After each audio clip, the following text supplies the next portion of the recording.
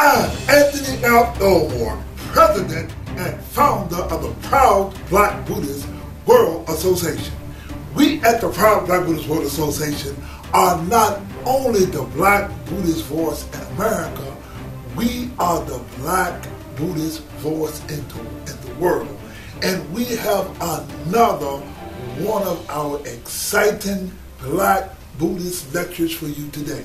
Now please understand that we at the proud Black Buddhist World Association present to you Black Buddhist lectures. We are like a black radio station. It means that we are cultural, not racial. So when we speak in the dialect of our black culture. Now, there's a lot that's going on here. You see, there's culture, there's history, and there's language. You see, my lecture today is Sanskritization, the mother of white supremacy. The KKK, Nazism, and all forms of racism comes from Sanskrit. The basis of white racism comes from the white relationship to the Sanskrit language. Most Black Buddhists trained by Asians support Sanskritization is to whitewash or to change history or to promote the concept of white superiority. Now, the most historical reference of whitewashing is Sanskritization. Now, it is Sanskritization to give whites and Asian races a nut or satisfaction. See, Sanskritization is whitewashing of the Buddhist religion and history. See, scientifically, it is proven that all human life originated in Africa. See, archaeology, anthropology, literary science, genetic science, we can prove that all human life comes from Africa. Most white people historically got their understanding of world history from the Bible. Now let's tie this into Buddhism so you can kind of get an understanding. You see, the biblical character Noah had an important role in the way Europeans or white people saw themselves. You see, Noah was said to have three sons. There was Ham, Shem, and Japheth. Now, Ham was cursed by his father, Noah, when he saw his father's nakedness. Now, Ham's children were cursed to be slaves.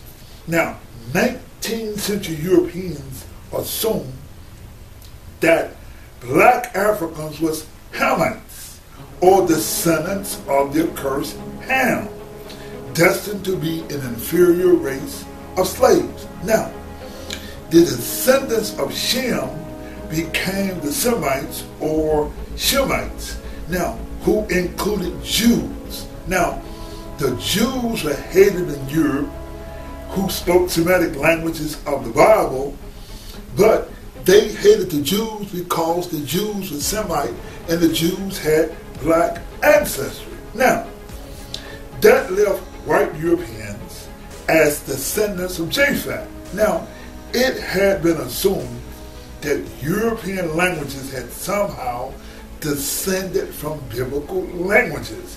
You see, anti-Semitism in Europe demanded that the people of Europe were the race favored by God as the leading race of people. You see, before the Germans even kicked out or oppressed the Jews, the French had already done it, and other European countries had already persecuted the Jews way before the Germans did it. Now, white or European people had to come up with a way to show white superiority, and they did not want to be attached to the Semites or to black people. Now, the white answer to white supremacy was Sanskritization. See, all white people had to do is rewrite history and show white supremacy via linguistics. White people use the concept of Sanskrit to prove white superiority. You see, Sanskritization was a way to reproduce a new word of Sanskrit from existing words. In this way, the Brahmins created a new language by the method of Sanskritization. You see, this is what they did. You see, Sanskrit is not a new language per se. What they did, or what Panini, who is the father of Sanskrit, what he did was took the black language of Pali, or Sanskrit, and he took the words and he changed the meaning of the words to come with a Sanskrit definition. That's how they created Sanskrit. Now, do not take my word for it. White people call Sanskrit the mother of all languages. And if you let them tell it, all languages derived from Sanskrit. Sanskrit is the basis of white racism, or rather white superiority. You see, whites and Asians call Sanskrit sacred. See, what the white people did was white races got together and they embraced Sanskrit because, number one, they didn't want to endorse nothing or embrace something that was related to the Jews or the Semites.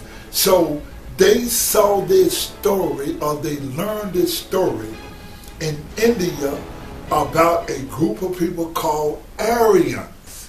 And this false sense of Aryan, or this history of the Aryans, gave the white people a new meaning. So they came into India and they saw the system where white was at the top and black was at the bottom, and the Brahmins that was in control. See, it was the Brahmins that led the whites to know or to believe that there was a race that came from Europe that were called the Aryans. See, what they did was, it was the Sanskrit language that misled the white races, or how they used it. You see, it was Max Muller. Max Muller was born in Germany, but he lived in England, and he translated the Rig Veda. The Rig Veda was the so-called ancient teachings of the Aryans. And so through the Rig Veda and the translation of the Rig Veda, now Max Muller never went to India, but he learned Sanskrit and he translated the language of Sanskrit, and from that time, white people began to get an orgasm. I mean, man, if you really want to know what happened, in 1938 and 1939, man, the guy who got the biggest orgasm of Sanskrit was Hitler. Adolf Hitler got so enamored and got so excited, he sent an expedition of people to learn about this so-called Sanskrit, and it was Hitler that used Sanskrit as the basis of Aryan or white superiority. You see, in Sanskrit, Sanskrit is the language of the culture of the Brahmins in India. Now, this is the time in history where the world reached a new epos, whereas this is the first time in the history of humankind that humans became separated by race, culture, and language. This system originated in India. It was called the caste system. Now, the word caste means varna, a color, whereas humans became separated by the color, and the whites were at the top and the blacks at the bottom. See, this is the first time in world history whereas light-skinned people use language, culture, and history to write black people out of history and create white superiority. See, the racist process was called Sanskritization, or a method to whitewash world history. You see, is the time in history that the white king Kanishka changed the Buddha from black to white. Not only did he change the Buddha from black to white, he changed the history and writings of Buddhism from the black language of Pali or Sanskrit to the so-called white language of Sanskrit. See, King Kanishka created a new Buddhism called Mahayana Buddhism. Now, the Mahayanas were Brahmins and they rewrote the Buddhist teachings, and this is where we get the Sanskrit version. See, the Mahayanas were the Brahmins and follows the Sanskrit.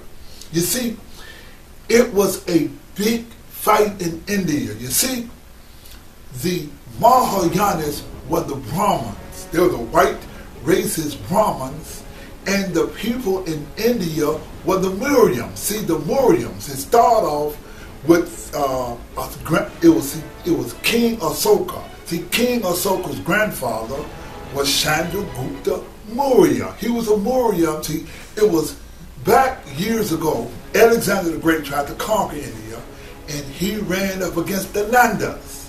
Well, Alexander, with the Nandas, they had 80,000 elephants, and Alexander the Great said, hell no, I'm not going to try to conquer these black folk in India. But what happened was, there was another group of black bad people. They were called the Muriams, and the Muriams actually controlled India up into the time of 185 BC, when Pushyamitra Sangha killed the last Mauryan king, Brihadatta. He killed him in broad daylight, and they set up a Brahman cult. This is 185 BC, and all of the black Buddhists ran to their brothers in Nubia. See, it was the father of history who wrote us, who wrote that Muro was the cradle of the Gymnosophists, because the black people went to Muro, which was the land of Nubia. Now, in India, they killed all the Buddhists. Now, they set up this caste system, or they were trying to set up the caste system, and they brought in a white person. Now, the white person they brought in, this is about 1900 years ago, they call it the Shaka era. Shaka means in Sanskrit foreigner. They brought in a foreigner, and his name was King Kanishka. King Kanishka came in, and with his soldiers, he was from the Afghanistan of the Kushan dynasty. They set up a dynasty, and the Kushans, they were practicing.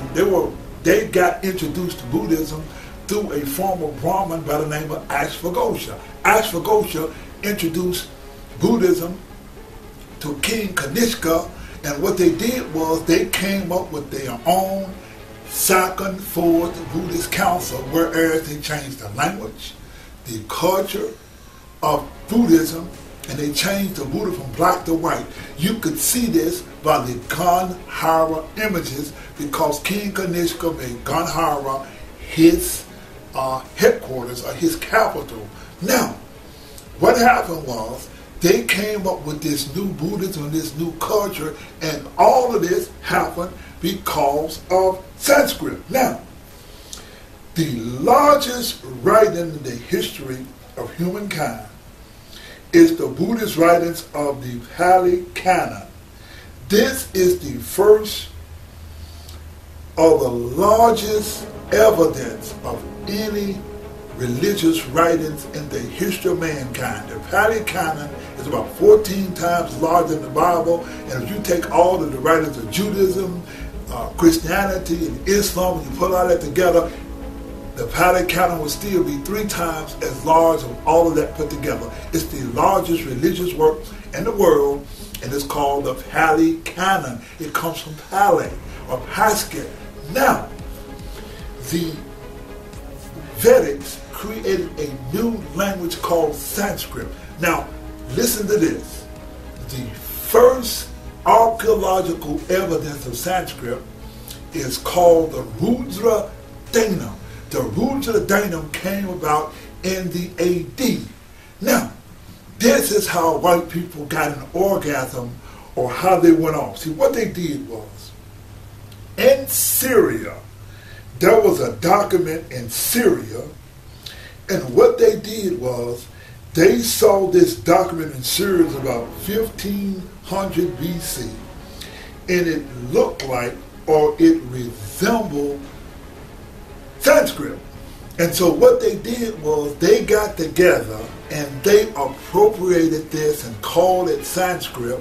And it says the white language goes 1500 years.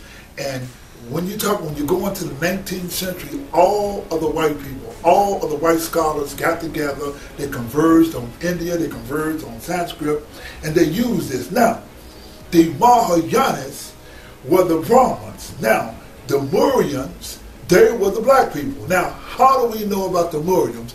Because King Asoka left edicts. He left edicts in writing in the language called Karasi. Karasi was a Proscrite or a black language. Now, what is most urgent for black people to understand is how Sanskrit was used to extricate and to perpetuate racism. We created the proud Black Buddhist World Association to reject the Sanskritization of Buddhist teachings. Please understand that whites and Europeans had conquered the world. They hated the idea in the Bible of Jews who were Semite that had black blood. Whites needed some evidence to prove white superiority. What excited white racists so much and that gave them an orgasm was Sanskrit. The Hindus told a false history in their Vedas that Indo-Aryans conquered the black indigenous people of India, and their light-skinned Brahmins who ruled India were ancestors to a superior white race called Aryans. Now, white people worldwide literally got a nut. The British dispatched Sir William Jones to India. People look up, I want you to look up a free book. Now Google this, it's called the Royal Asiatic Society of Great Britain and Ireland. See, European scholars will let you know that there were not any white people in ancient India. See, the Indus Valley civilization, they lived on the Saraswati River.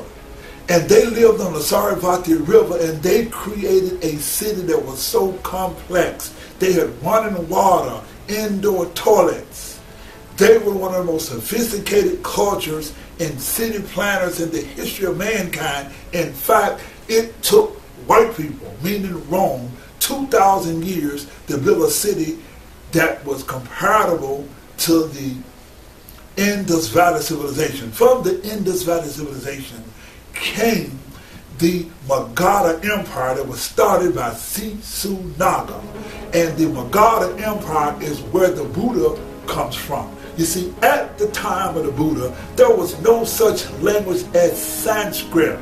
There is no archaeological, anthropological, genetic science, any kind of science that shows Sanskrit. You see, the most influential white scholar was German Max Muller, who translated the Rig Veda, or the so-called Vedic text. It was the writings of Max Muller that led white people to the Aryan invasion theory. White racists in the 19th century used Sanskrit to advance the theory of white superiority. There were tablets etched in a language called Hurrian. Now, the documents refer to a treaty signed by the kings of Mitanni Kingdom, this is in Syria, that lasted about 200 years, around 1500 BC. The words resemble Sanskrit, and white racists used this finding to promote white superiority. Their argument was that Sanskrit was the oldest and the most perfect language, was of white origin, brought to Syria and India by invading white people. Now, white people call this romancing. In the hood, we call this getting a nut. Now, white people literally got a nut on Sanskrit. The white man who got the biggest nut in Sanskrit was Adolf Hitler. You see, just Google Adolf Hitler in Sanskrit. Between 1938 1939, Hitler sent an expedition to India to collect Sanskrit manuscripts. Hitler was not only brought into the Hindu racist fraud, the racist Hindu convinced Hitler so strongly that Hitler declared himself as Lord of the Aryans and Brahmins in India, and the Brahmins in India declared Hitler the 10th incarnation or avatar of the Brahman God. This is what white racists do not understand. There never was white people in history called Aryans who conquered black people and put them in the caste system. While creating their Sanskrit language, the Black Indian from the Black Indian Sanskrit languages, the Brahman used the Pali word Arya or Arya and converted it into Sanskrit word Arya or Aryan. In the Pali language, this means great noble beings. See, Shakyamuni Buddha used this term. They did what is called Sanskritization, via creating a false history of Aryans or white people who conquered the indigenous black people. See, they created what is called an Aryan or people called Dravidians to promote white racism. See, the racist white world brought into the concept, or they brought into the concept of Sanskritization. See, Sanskritization is not only the theory of white superiority based on the Aryan invasion theory. Sanskritization is the rewrite of history. In the 19th century, white people fell in love with Sanskrit and they romanticized on Sanskrit. In the words of the hood, white folk got a nut or an orgasm from Sanskrit. To this very day, white nationalists believe that there once existed ancient white people called Aryans. They are also called Indo-Aryans. This white lie came about because of a language called Sanskrit. It was British historian Godfrey Higgins who wrote in the book, The Origins of Sanskrit, proved that Sanskrit was an artificial language. People never spoke Sanskrit. It was only the language of the Brahmins. We conclude this lecture in regards to the proud Black Buddhist World Association. Via our drawing the line of demarcation between proud Black Buddhists and Black Buddhists. You see, the line that we draw is Sanskritization. See, let me share this history with you. It was Dr. Bhimrao Ambedkar during a debate on the draft of the Indian Constitution. Dr. Ambedkar asked the Brahmin intellectuals to produce any mantra which could produce gold if their Vedas are treasure houses of science. But no one came forward. You see, Dr. Ambedkar, they would not teach him Sanskrit because he was a Chandala or a Dalit, or he had black ancestors, so they wouldn't teach him Sanskrit. I think he had to go to Europe to learn Sanskrit, but once he read the Vedas, he saw how ridiculous they were. He straightened out the nonsense that Max Muller had put, and Dr. Ambedkar challenged them Brahmins. He said, show me one drop, 1 ounce of archaeological evidence of these Vedas, and it'll be over. Nobody came forward because what they did was, if you tell a lie 100 times, at 99 times, at 100 times you begin to believe it, and white folk believed in Sanskrit. Now, see, Sanskrit was used by Nazis. See, Hindus are Nazis. See, the Nazis joined together a political alliance. That was Hitler, there was Mussolini, and there was Tojo. See, Tojo was the Prime Minister of Japan, and the Japanese had adopted this Sanskrit, and they used this Sanskrit as a means of white superiority. Tojo was the Prime Minister of Japan. the Japanese attitude came from the Sanskritization of Buddhism, whereas all of the black history, culture, and language was extricated out of the Buddhist religion. Now, the way the Japanese teach it, they're using Sanskrit and extricating black history, they teaching delusion because they are teaching white superiority.